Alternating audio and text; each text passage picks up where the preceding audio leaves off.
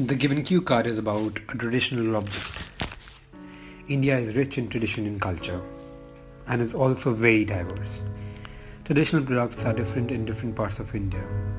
Here I would like to talk about a traditional product which is of Punjabi origin.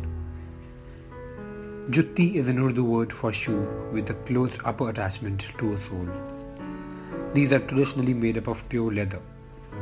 Then it is beaded, threaded and embroidered in different eye-catching colors. It is made by skilled craftsmen. Some designs are very intrinsic and delicate. Some are just plain or colored leather. I have many Punjabi juttis in my closet. I wear them very often. I remember the first time I wore Punjabi jutti was on my cousin's wedding 2 years ago. After that, I started liking it so much that I started wearing it in my daily routine. It is very comfortable and also one of the most versatile footwear.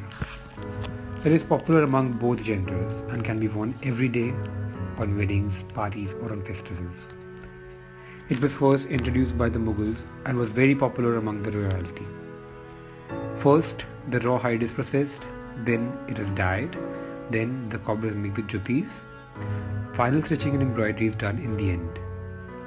I like it because it looks beautiful and is also very comfortable to wear, and I would really suggest you guys to try it once.